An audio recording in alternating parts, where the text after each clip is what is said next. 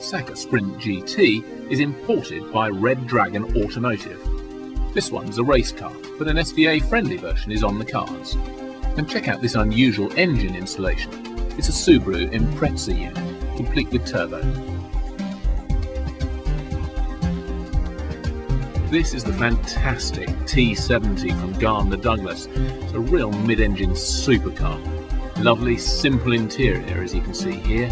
And out back, they can offer anything from the range of amazing American LS engines. These are huge power.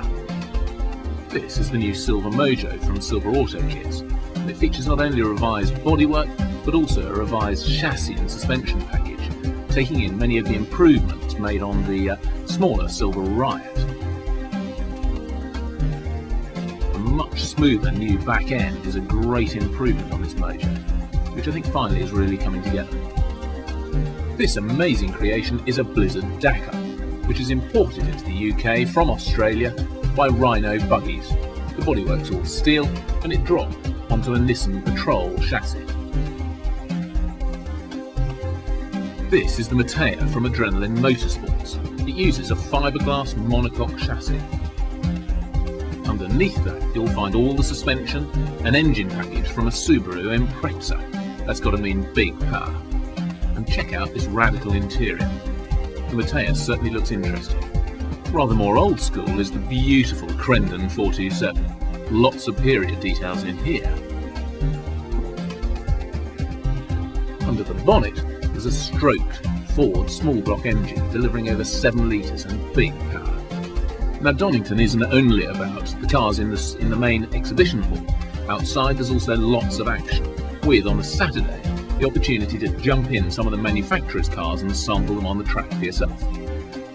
Here's the Z-Cars Mini getting ready to give someone a fright. It was one of the fastest cars on the track. And here's a GTM Libra, beautiful car as always. This Tiger Avon was another car giving regular rides to people throughout the day.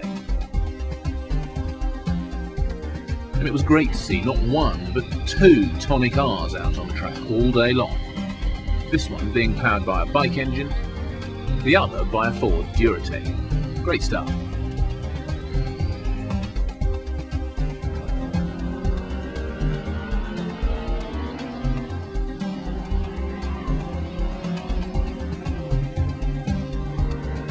And the action at Donington wasn't only limited to the circuit.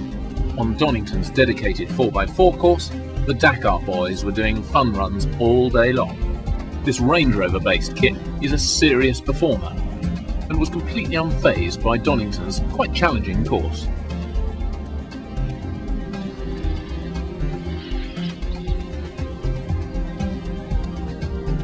Now Donington's club area has really grown in recent years.